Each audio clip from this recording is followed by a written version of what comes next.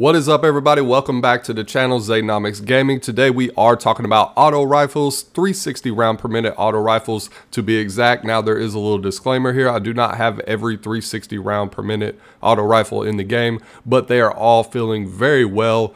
The ones that I have anyways. Of course, I do not have the new 360 round per minute auto rifle that released inside of Crota's End, but I digress. We're not really going to touch on exotics too much. For the most part, we will be touching on the legendaries, and they feel very, very good. All the auto rifles feel pretty good, but the 360 round per minute, they just have so much range, especially with the changes that they made inside of season 21 with the damage fall off start distances. So now you can expect your auto rifle to hit max at 39 meters or 39.5 meters, depending on how much range you have. And with the 360 round per minute, you really are hitting that limit. Like, you're pretty much capped out. We will go over some numbers here shortly, but the auto rifles themselves feel fantastic. You can play that long range. They hit like a truck. They flinch your opponents to no end. Of course, the easiest one to get is Lodbrok. We will talk about that as well. Now, Lodbrok C is basically a rehashed version of Halfdan. It performs very well. It performs very similar. It does have new perks, of course, and it does have that hockey origin trait. This weapon could also roll with target lock and is very easy to get. It's usually just a world drop, but most of the time Banshee is selling it. That's pretty much where I pick up all of my rolls from. I just pick up the rolls from Banshee. Now for Lodbrok C, if you could get a range stat around the 90s, you will be capped at around that 38 meter for damage fall off, and that's perfect. You really don't need no more than that. I mean, these weapons, all of the 360s, if you can get, it's easy to get that amount of range, but if you can get that amount of range, the weapon's very consistent. You're hitting for higher damage, and you don't have to be all up close in your opponent's face to get the kill. It just they feel really good. They feel really, really good. You are hitting for a time to kill anyways at 0.8 seconds with 5 crits, 1 body. If they're tier 6 and under, you could get it with 4 crits and 2 body. And like I said, they just feel so sticky. They feel really good, especially on controller. Mouse and keyboard, they feel pretty good as well. The flinch isn't there like you would normally feel using a controller, but other than that, the weapon themselves feel phenomenal. Now, there are a bunch of different perks that you can get. Like I said, this really isn't a roll guide video, but if I was going to go for a roll, I would definitely go with either fluted barrel, just because I like the handling. I like to have that better handling. If you get fluted barrel, you're up in the 50s. The weapon still feels like a aggressive assault rifle to me.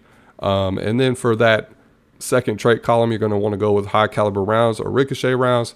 For that third trait column, it's really up to you. It depends on what you're using the weapon for. You got 4 times the charm, perpetual motion, demolitionist, dynamic sway. Of course, if you're playing for PvP, I prefer dynamic sway or perpetual motion. It's really up to you. Target lock, perfect. You don't really need it, but it works very well. Cascade point is the only trait that I have not had drop with this weapon. All of the 360 round per minute auto rifles feel phenomenal, but like I said, all auto rifles feel really good as well, and they are the ultimate newbie weapon. Of course, every game I usually play with, whether it be Call of Duty, when I'm new to something, I always gravitate towards the auto rifle because it's the easiest weapon to get, I guess you could say, experience with.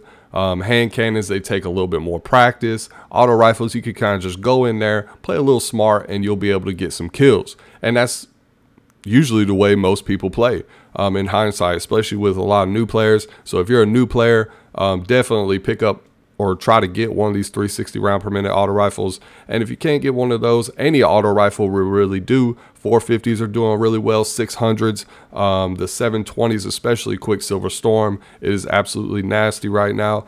And really why they feel so good is because Bungie has taken away the damage fall off distance and decoupled it from the zoom stat. So now, to compensate for that, Bungie has actually lifted the floor, well, the range essentially, for auto rifles, and they feel really good. Right now they are competing very high, especially with the maps that we have. Most of our maps are pretty small / medium range. You don't really need to have anything like a scout rifle. Scout rifles hitting around 80, 90 meters.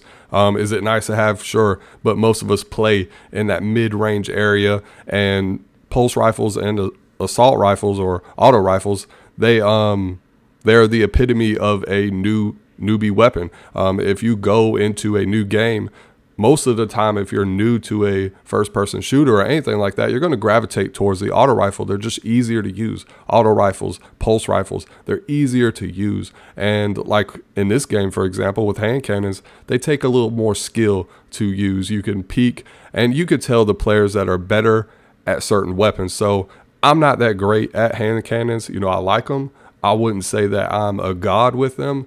I definitely play around that pulse rifle, scout rifle, auto rifle realm more so than any other area or any other base weapon inside of Destiny 2. And I think most new players have that same experience. They want to gravitate towards the auto rifle first. And I will say these 360 round per minute, especially with the high damage, you don't have to play up close. You can kind of stay out of sight a little bit. Those are really performing very well. 450s as well, but the 360s, I was blown away with how much range they have now and the damage that they are actually putting out. 0.8 second time to kill, and you could be almost 40 meters away. You can't beat it. That's going to do it for the video, guys. If you haven't picked up an auto rifle in this season yet, definitely pick one up and try it out inside of PvP. They're feeling absolutely phenomenal, especially the 360s. Like I said, the 360s, man, they're feeling really good. If you enjoyed this video and you're new here, consider liking the video. Also subscribing to my channel. It's a free way to support me, and I greatly appreciate it. I will see you all in the next video.